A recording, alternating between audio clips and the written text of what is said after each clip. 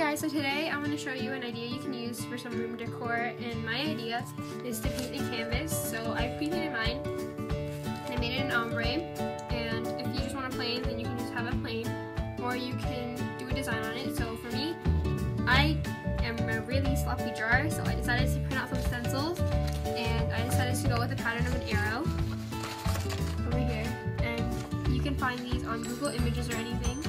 And so the tools you would need are some paint, as many colors as you want, a brush, some water, scissors, and of course the arrow stencil that I just showed you, or any kind of stencil that you want to do. So first you paint yours, and I just painted on an ombre shade of 2 colors of purple since it seemed nice enough.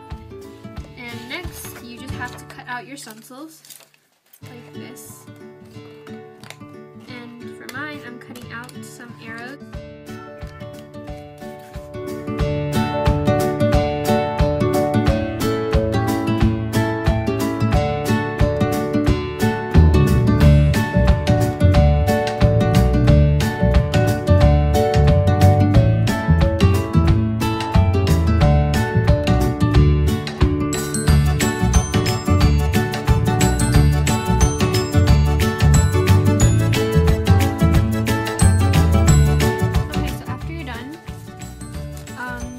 Are going to place the arrows or whatever stencil you have onto the canvas whichever way you want. So I decided to do mine top opposite ways like this. So my canvas looks like this, and then after that you're just going to place it on. You can tape it on if you want, but I'm not going to tape it on.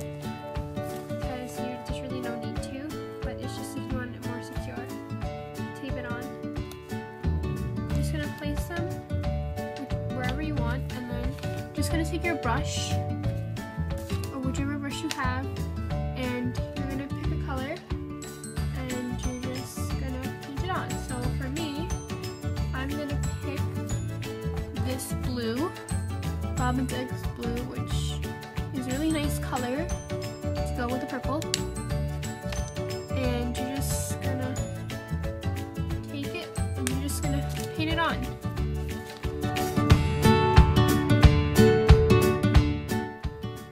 Okay, so after you're done, you're just going to lift up the stencils,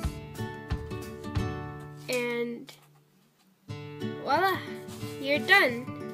You just have these 2 arrows, and if it's a little messed up and you want to fix it, you could just take a detail brush like this, just like use some paint and go over it, but I'm perfectly fine with mine.